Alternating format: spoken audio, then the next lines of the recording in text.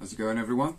Third video today, and today you're getting two bands for the price of one. Not that, you know, there is a price because it's kind of free, but you know, you kind of get what I'm saying. So today we're still on the A's of the CD collection, and today we are doing Anthrax, and we are also going to do Alice in Chains. I haven't got completely full discographies with these bands, but you know, enough to keep you going. So we'll start off with Anthrax, and first of all is their first album, Fistful of Metal, which is that one there,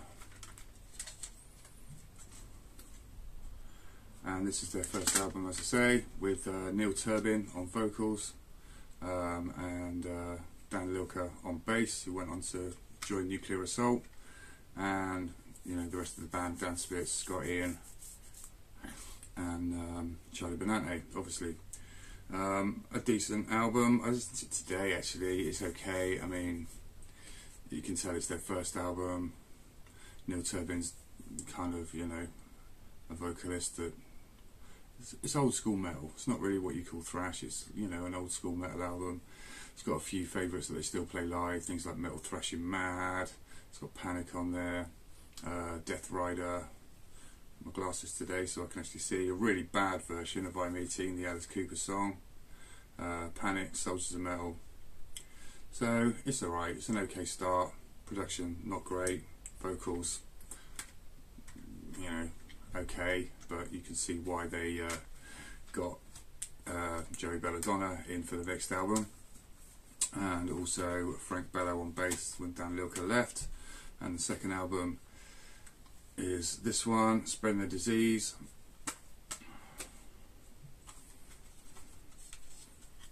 That's the inside there. A massive step up, in my opinion, from the first album. Massive step up in songwriting, production, vocals as well. One of my favourite albums of theirs, to be honest with you. I can remember the first time I heard Anthrax, as it were, was they had the video from Madhouse on the TV show Max Headroom. So if you're old enough, you might remember Max Headroom, which is kind of like a computer generated guy, which is kind of vaguely comedic, but he also played videos as well. Played the Madhouse video, and it was like nice. Yeah, enjoyed that, so very good. I got this album, and yeah, every track on it's amazing. Basically starts off with AIR, a real like good thrashy one. Lone Justice, excellent track. Then Madhouse, you've got Stand or Fall, and you've got The Enemy, Aftershock, really good track. Armed and Dangerous with its acoustic intro, really good. Medusa, fantastic track. Ends off with Gung Ho, which is, as the title suggests, a full-on thrasher. But yeah, a lot of melodic stuff on here. Just a real massive jump from Fistful of Metal, and an album that I'd recommend any metal fan to have in their collection. So excellent stuff. The next album they brought out is this one, an all-time classic, Among the Living. Once again, I remember the first track I heard off of this was I Am the Law, and I heard that on the Friday Rock Show, which once again, if you're old enough, you'll remember, was on Radio 1 in the UK on a Friday night. And pretty much in those days, if you wanted to, you know, there wasn't a lot of metal on the radio, certainly not, and you know, MTV wasn't even a thing really then. And so if you wanted to hear any new stuff that like Kerrang were talking about and things like that, you'd listen to the Friday Rock Show and, you know, maybe tape that. And yeah, Tommy Vance was like, and now the new single from Anthrax, and yeah, I Am the Law, and it like literally was like the heaviest thing I'd ever heard at the time, and yeah, kind of blew me away really. Got this on vinyl shortly afterwards, and once again, not a bad track on it. Full like 9-10 out of 10 album, similar to Spreading the Disease. The opening track, Among the Living, fantastic. Caught in a Marsh, I Am the Law, NFL, Skeletons in the Closet. Yeah, just a, you know, not a bad track once again. Full on thrasher. I don't know if I showed you the inside or not. Them looking, you know, a bit more metal than they look on the next album. I have got 2 copies of this actually. This is the Island Masters one. I've got another one tucked away somewhere. Slightly different back cover, but not really much in it. But yeah, once again, if you don't own this album, you like a bit of thrash, then just the riffs are amazing. You know, it's got ends of Riff Machine. They were flying on this one, so superb. The next album is State of Euphoria, and this one is the double disc edition. So it's like a gatefold. Got this fairly recently actually. I think this is the American version because it's got like Rip magazine inside, which we didn't get over here. And this one, yeah, it's a good album. It's not as good as the 2 before it. They've got a bit more of a cartoony thing going on. They were like, you know, getting about in their Bermuda shorts and, you know, looking like they looked for a while, which was fine. You know, I didn't mind their image at all. The music, once again, is good, but not quite as good as the last 2 albums. Be All End All, Out of Sight Out of Mind. They were good tracks. Make Me Laugh was the single, the first single as it were. That's, you know, decent. Antisocial, pretty much everyone knows. Who Cares Wins. Now It's Dark, really good track. Schism, Misery Loves Company, and Finale, or Finally as they sort of call it. This has got bonus tracks on it. Antisocial, which is the French version, their version of Friggin' in the Riggin', Parasite, which is the Kiss track, The Sex, Pipeline, and Antisocial live at the Hammersmith Odeon. Disc 2 is Charlie's Archives, which is pretty much the album. I haven't actually listened to Disc 2 yet, so I need to get around to that, so I don't really know what that involves, but if anyone else knows, comment that down below and say whether it's worth a listen or not. I'm sure I'll get around to it at some point. But yeah, good album, not as good as the 2 before it. Probably the weaker of the original Joey Belladonna years. And yeah, I'd still saw it at 7.5, 8 out of 10. It's, you know, still pretty good. Then they brought out this one, which is Attack of the Killer Bees, and it's kind of like B-sides, outtakes, a few new tracks that, you know, kind of comedy related, things like Starting Up a Posse. It's got Milk on it, which is Ode to Billy, which is the cover of the SOD track Milk. It's got Bring the Noise, which they did with Anthrax. Keep It in the Family, Live, Starting Up a Posse, as I say, it's a bit of a comedy one. Chromatic Death it's got on it, which is another SOD track. I'm the Man 91. I'm the Man's like was originally the B-side of, I think, I Am the Law, which is their rap song that they did. This has got Parasite, Pipeline, Sex on it, which are all on the bonus disc of the State of Euphoria one. A couple of live tracks, Belly of the Beast and NFB. You can pretty much work out what that was. Nice ballad. It's alright, it's for completists only, to be honest with you. I got it because it was fairly cheap, and yeah, it's alright, you know, 7 out of 10, you know, banter, etc. The last album they did with the original lineup, well, not the original lineup, but the classic lineup, should we say, Persistence of Time. A good album, better than State of Euphoria, darker. That's the inside. Lead off single was In My World,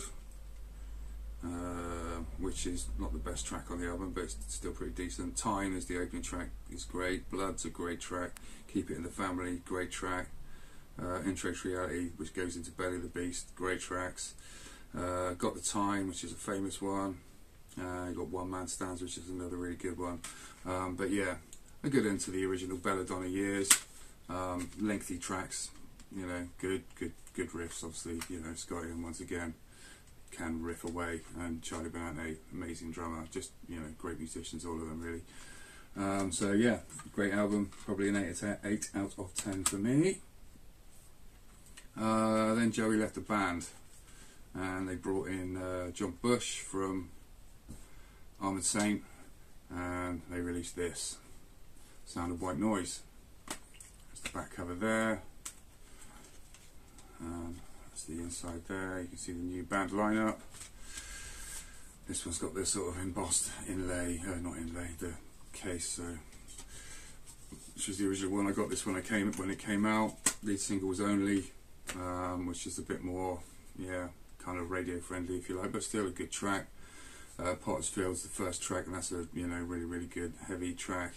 Room for One More, really good track.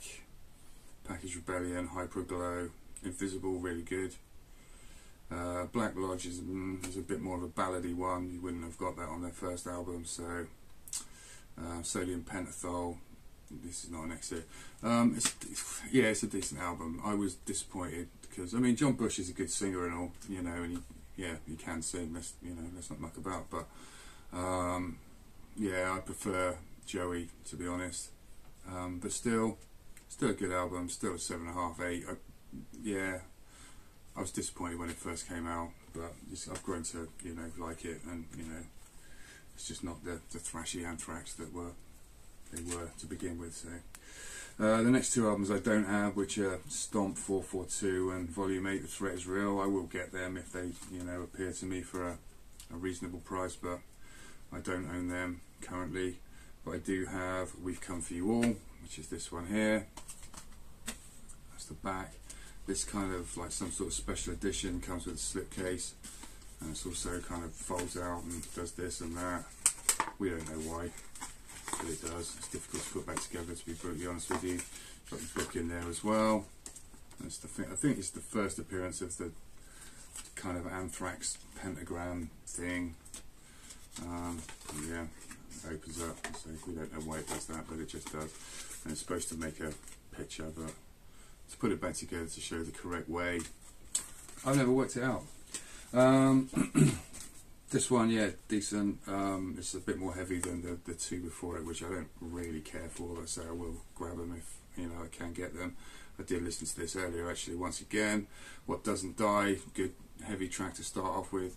Safe Home's pretty good. Strap It On, that's got Dimebag playing guitar on it, as well as Cadillac Rockbox has got Dimebag on it also.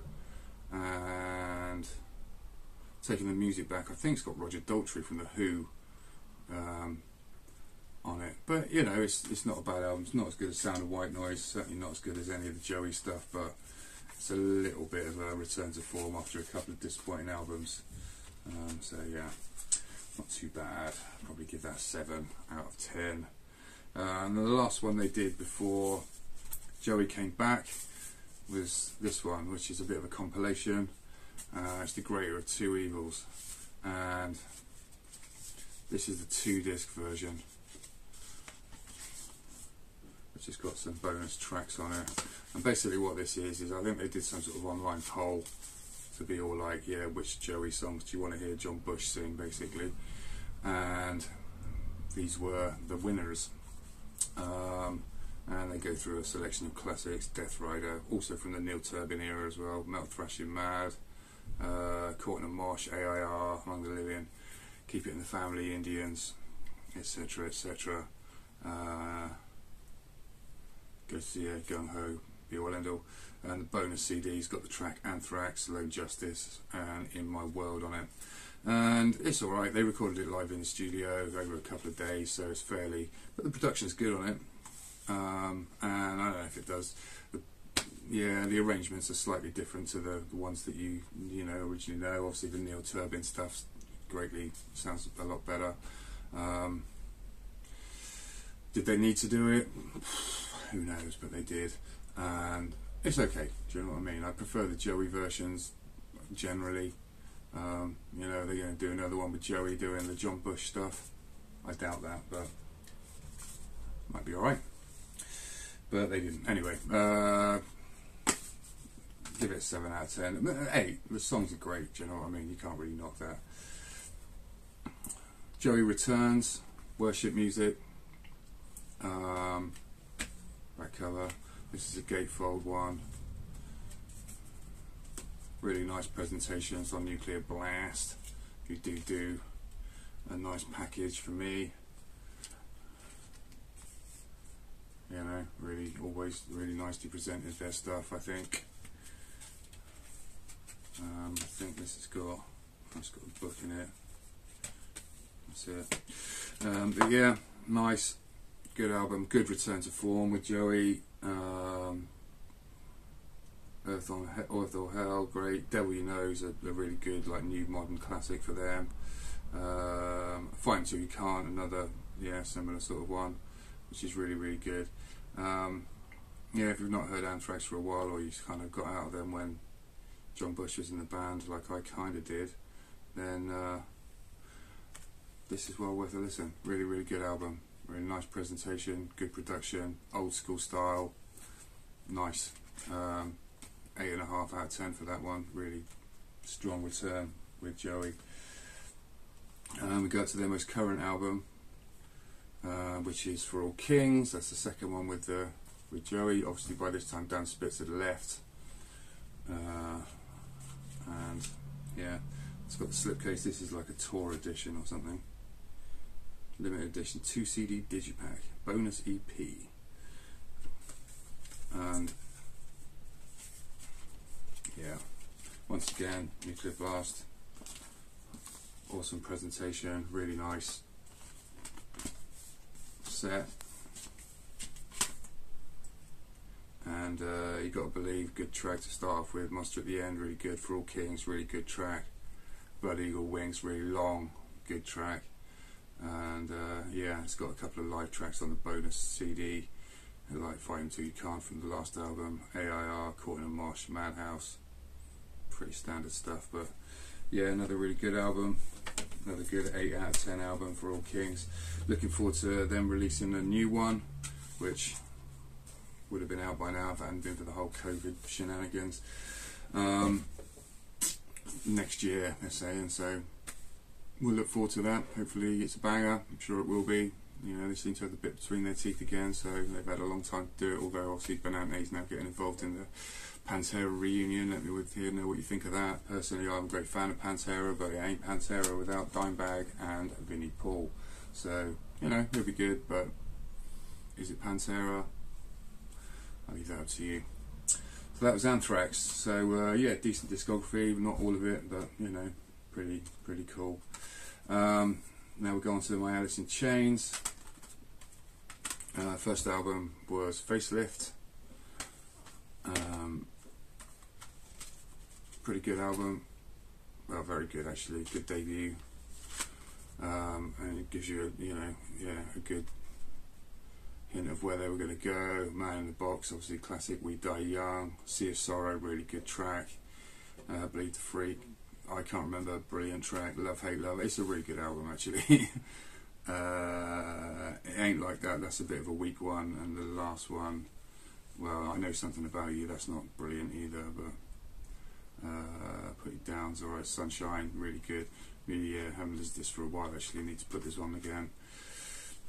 Yeah, first album, and really good. I kind of preferred this to Dirt for a while, just because it's a little bit lighter, and Dirt can be, you know, heavy and dark, but you know, this one, yeah, a good 8.5 out of 10. Really strong album, good, excellent. Then came Dirt, which I've just previously spoken about. Second album, probably their most famous album, kind of speaks for itself. Then Bones, Damn That River, Rain When I Die, Rooster, title track, the amazing track, Angry Chair, Sick Man, yeah, Wood, all really good. Down in the Hole, really good track as well. Yeah, darker album than the first one, heavier. I've had this for ages, man. Well, since it actually came out. So, yeah, we played the hell out of this, me and my brother, when we were younger. So, I've listened to it a lot. Revisit it fairly recently, actually. It still sounds really good. And saw them on this tour with Lane as well at the Brixton Academy, and they were cool, man. They said he smoked a lot of cigarettes on stage, which, you know, for me, was a strong look. Next one is they did the Jar of Flies / Sap double EP. It comes with 2 discs, and yeah, you know, it's okay. It's obviously acoustic stuff. There's some good stuff on here. Jar of Flies is slightly better. Rotten Apple, No Excuses is a really good one. Sap's only got 4 tracks, Brother Got Me Wrong, they kind of released that before, but they re-released it like as a double pack. It's okay if you like the lighter side of them. But yeah, I got this when it came out and it was a bit like, well, you know, it's okay, it's good, but it's not amazing. But yeah, not bad. 7 out of 10 for that one. Then they brought out this. This is the last one with Lane. This is like the purple disc edition, whatever. It's got the 3-legged dog on the front, some sort of weird looking dude on the back, and yeah, this one when it came out once again was a little bit of a disappointment. Just wasn't as good as the previous 2. Yeah, so it didn't get quite as much plays as the first 2, which got loads. Heaven Without You, Heaven Beside You, sorry, is a good one. Shame in You. Yeah, need to give this another listen. Maybe with hindsight it will sound better, so I'll give that another blast. But I can remember when it came out I was not overly thrilled with it and thinking, yeah, but that was the last one with Lane, so it was a, you know, a bit of a sad way to end really, because you might disagree, let me know below, but yeah, not the greatest, I didn't think. Then they reformed many years later with William Duval on vocals, who does sound a lot like Lane, to be honest, and they came back with this one.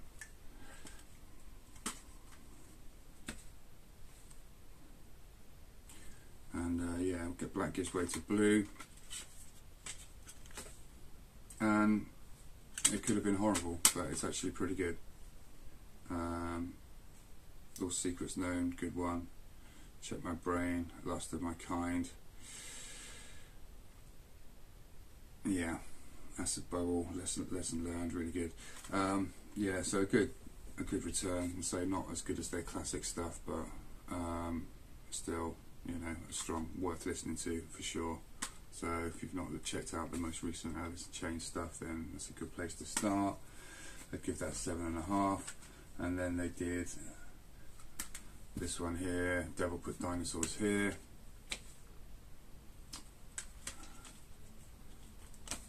Which is the second one they did with Duval, and pretty done, really good track actually. Devil Put Dinosaurs Here is a really good track. This one I've listened to more than the previous one, but yeah, so I'd rate this a bit higher. Probably rate that one as yeah, 7.5, 8 out of 10, that one. So yeah, good album.